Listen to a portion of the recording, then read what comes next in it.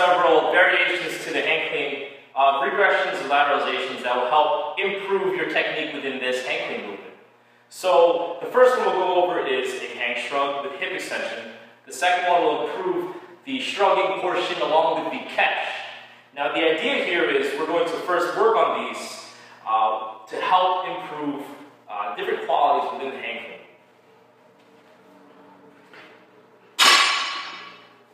So if more technique is needed, often within the hip extension portion, we're going to first line up here into a deadlift movement pattern.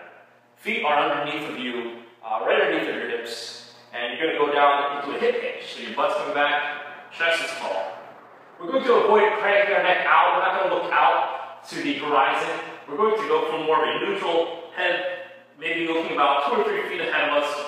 And then from here, I'm going to pull, and that's how we'll start our movement.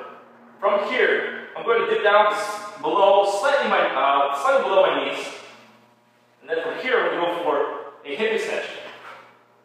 Simultaneously, I'm also shrugging as the barbell comes to my hips.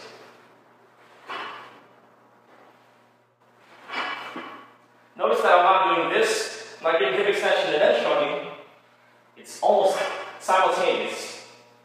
Also, my toes are going into extension as well, or plantar flexion. So to show this movement from the front, going down, coming up, and shrugging.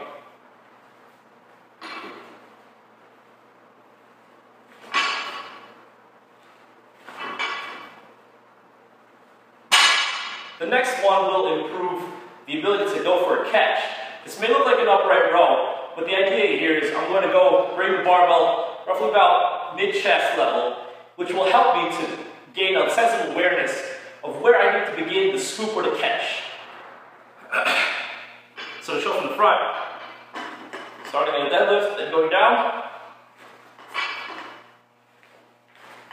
So it's a bit more exaggerated of a movement pattern. So I'm pulling backwards. I'm not just pulling up to the ceiling. I'm pulling back. So going for hip extension, and then pulling back to my chest. And to show that from the side,